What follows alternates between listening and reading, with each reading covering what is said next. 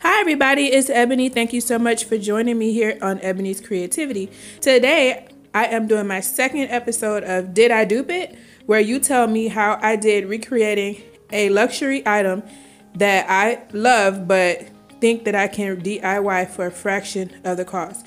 So these candle holders are very beautiful but very expensive, and I would never pay $300 for them, although they are really pretty. I think I can DIY them for much cheaper. So that's what I'll be doing in this video, and if you want to see me go through the process of DIYing them, then just stay tuned. Alright, so I'm just going to get started with the supply list. I have 2 packs of table tennis balls from Dollar Tree, 1 thing of ornaments. This one has 7 ornaments. It's kind of an odd number, but that's what it has. That's what the label looks like. And I have some modeling dough from Dollar Tree. Never worked with this before, so we're gonna find out how it works together. And then I have 2 dowels from Michaels. They're color coded in Michaels, so this is the one with the orange tip. They're 79¢ each. You will also need 4 washers. It's very important that at least 2 of them fit very snugly around the dowel. The other 2 can be a little bit smaller. They're going to be used to balance the lid that we're going to put on top, but 2 of them must fit very snugly. Now, I didn't include these in the previous clip because I already had all of these items at home, and you probably do too, but just in case, the additional items that will be required to complete this DIY are 2 candle or container lids, or whatever you're going to use that will hold your actual candle. You'll need 2 candles, 1 floral foam square, gray paint or textured spray paint, and a lighter. Then I have 2 takeout containers. If you don't have these, you can find something else to use, but this is what I'm going to use. And what I'm going to start by doing is cutting these, probably not in half, but about 75% of the way down, about right here. I just cut a slit going this way, and now I'm just working my way around.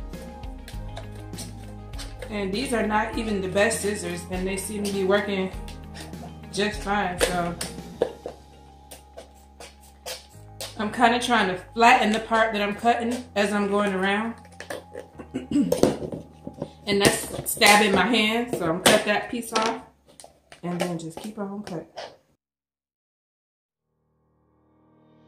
Next, what I'm gonna do is take my drill and make a hole in this container. Don't press too hard, make sure you press very gently, and my dowel did not fit through perfectly at first, so you see me here with this sharp edge just kind of playing around with the hole. You want to be gentle because these things are not that strong, so just be gentle until it does go through. So now what I'm basically doing is just getting 2 and 2 and just rolling them out with my rolling pin. I have to make a big enough surface area to cover my container. So that's what I'm working on doing right now. Just rolling these out with my rolling pin from my last haul.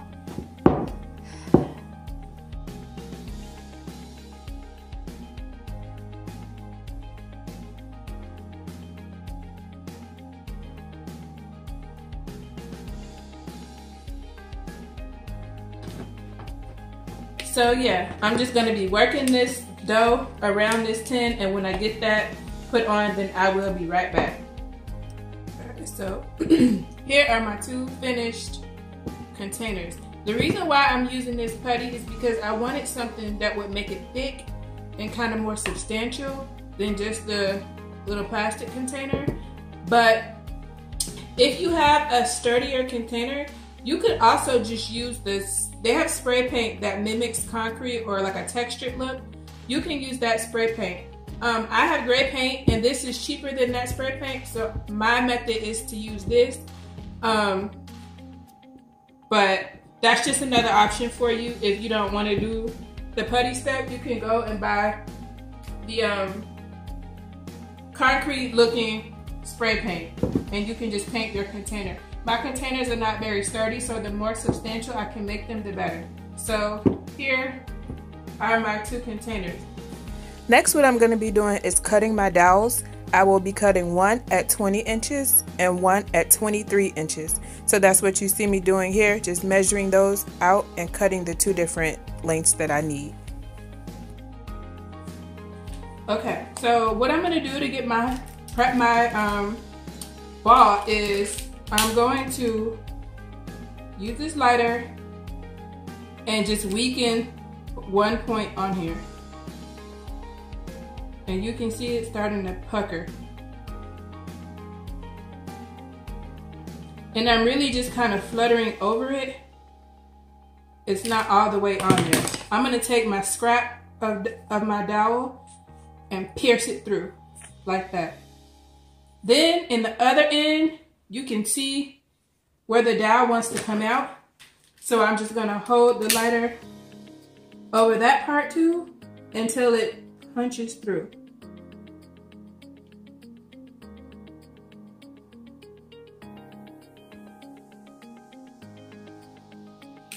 You see it starting to weaken, and you can just push it through and it stays. So I'm gonna do that a few more times. I think I need 8 of those all together. So I'm gonna do that with 7 more balls. And then I will be back to start the next step, which is working on getting the hole in those. So yeah, I'll just show you this one more time. There's a line on here, if you can see. My nail's on it. And so I'm making sure to use that line. It's kind of a focal point.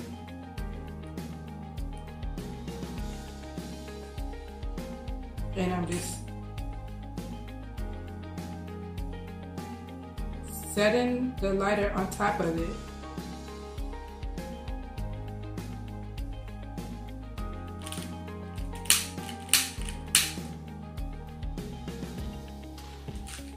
And then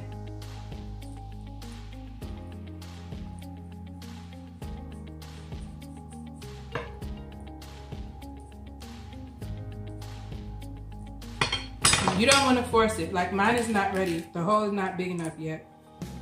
So, and the dowel won't go through without me flattening the ball. So I'm just gonna put my lighter back over that area, and it's starting to melt and expand a little bit. That looks like it's big enough for my dowel to get through. Yeah, it is. So on this other side, like I said, you can see where the dowel wants to come out. Hold the lighter over that area.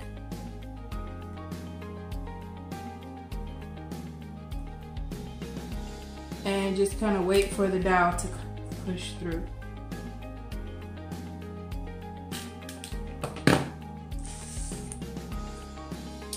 So yeah, I'm going to do that a few more times, and then I will be back to work on getting holes in these ornaments.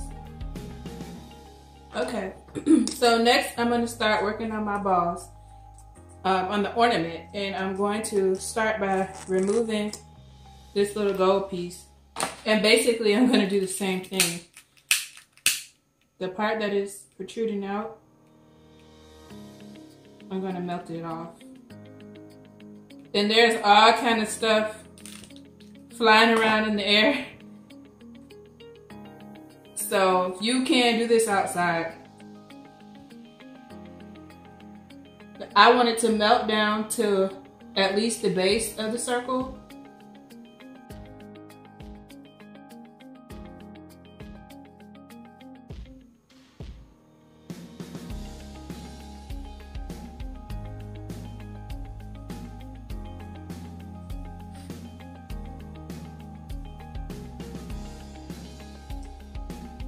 And I'm just gonna work on pushing this through. But I'm not gonna force it. So I need a little bit more heat to make this plastic pliable. And I'm using the blue part of the flame. I don't want to use the hottest part.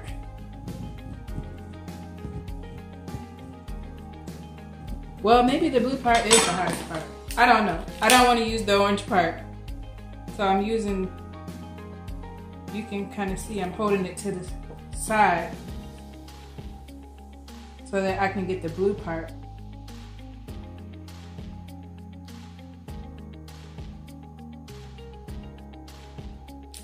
And I'm kind of just being patient with it and waiting for a chance to break through like that. This one is going to be a little bit tougher because you cannot see the dowel on the other end.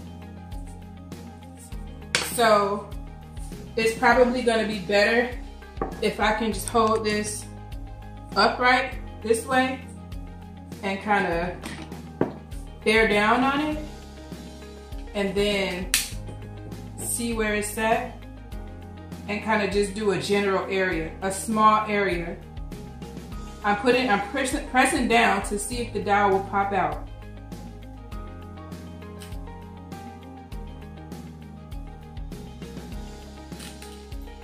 And I do have a little slit forming, so I think I see where my dowel is.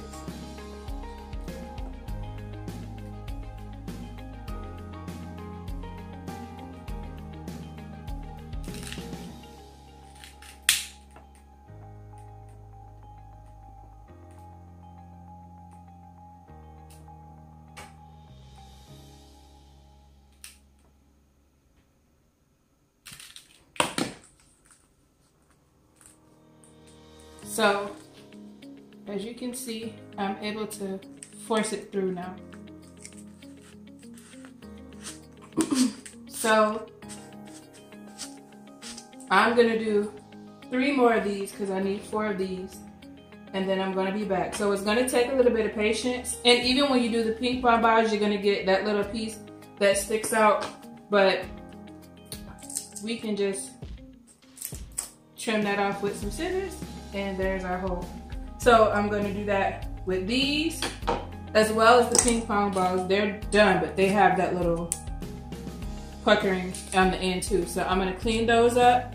And then when I come back, I will be on to the next step. Alright, so all of my balls are done. And the end that puckers, the part that you pushed through, is gonna pucker a little bit. I did not cut my part that puckered off completely because I believe that that will help it stay on the rod better.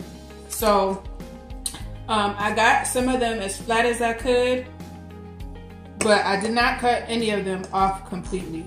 And all the balls are here, and all the ornaments are here. And now I just came up with an idea that I wanted to try. So if you watched my video where I made over a thrift store dresser, you saw me using this stuff. I don't like it, and I want to get rid of it, basically. And it kind of looks like concrete. It's got a rough texture to it. So my idea is to put this over top of my clay form, which you can see I've done here. And I just try to get it as smooth as possible. It's kind of like frosting the cake, which is not my specialty, but this stuff is sandable. So when it dries, if it's not smooth, it will, you can sand it. But it did make this thing substantially more heavy. And it does feel and look a lot more like concrete than just the regular clay or dough or whatever they call this stuff. So I'll show you what I did to do that. This stuff is very thick and it's coming out of a small hole. So I'll just show you how I got started. I got a butter knife here, plastic knife, and I just started basically just like frosting the cake, except this is not sticking as well as cake frosting does, but it's still pretty good.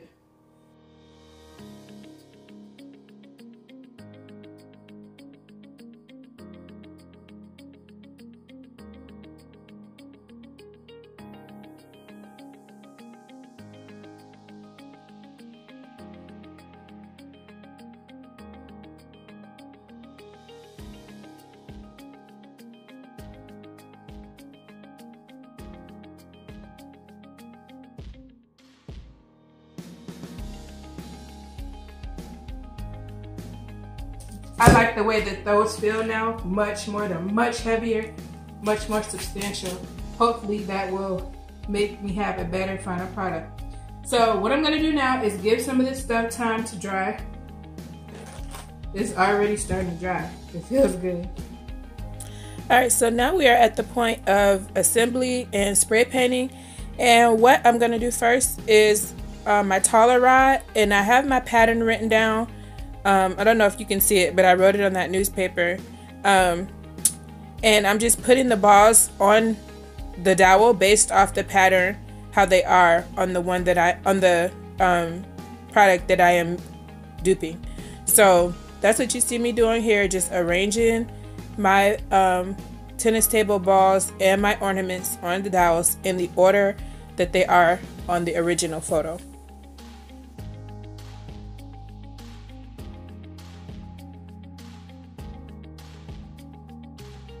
So now I'm at the point of spray painting, and you can just see me spray painting my 2 washers, my 2 dowels with my balls and ornaments, and my 2 lids.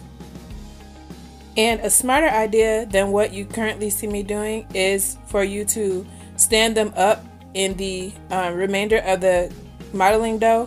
If you just stand them up in the container, you can get all sides without having to spray one side and waiting for it to dry and then flip it over. And also make sure you leave space at the bottom so that there will be enough space to fit inside your base piece. And now I'm just painting the bases. This is pretty straightforward, so just do a couple coats over the bases and that should be good enough.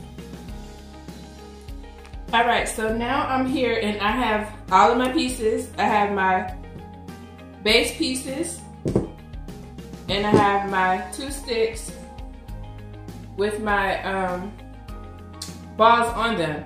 And they've been spray painted and everything is dry. They're looking good. Now the only part that we have left to do is assembly. So I have my 2 washers here. And I also have 2 more smaller washers. Here's the ones that I painted, and the other one's a little bit smaller, as you can see.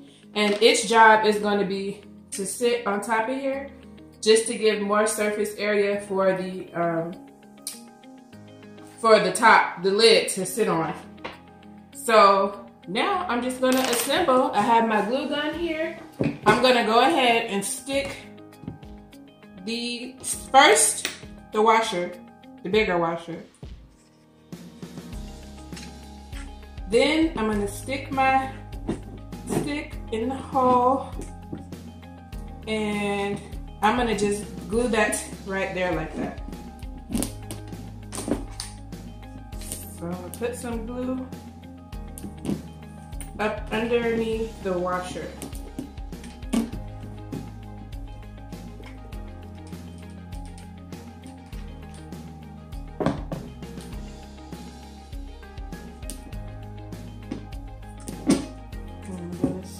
That like that.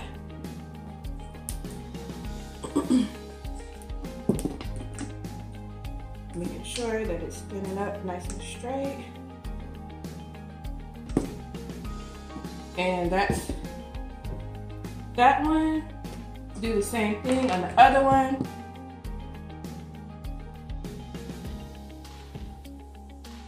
Alright, so we are pretty close to the finish line. In this clip here, what you see me doing is just sanding down the top of the dowel, gluing on the extra washer that I had, and then just adhering the lid onto the top of the washer. And I'm just using hot glue to do that. Alright guys, so here is the finished product. Let me know what you think in the comments below. Did I dupe it? Am I close enough to the original for you? I think it turned out really well, and for less than $10, it's really close to the $300 original. So if you have anything you want me to attempt to dupe, leave me a comment or with the link, or DM me on my socials. And one note that I do need to make is that I did add a piece of floral foam beneath my bases. Just stick the dowel in it and it's good to go. If you buy the one from Dollar Tree, you'll have to cut it in half, but that's pretty self-explanatory. So yeah, thank you for watching my video. Subscribe, hit like, and I will see you in my next one.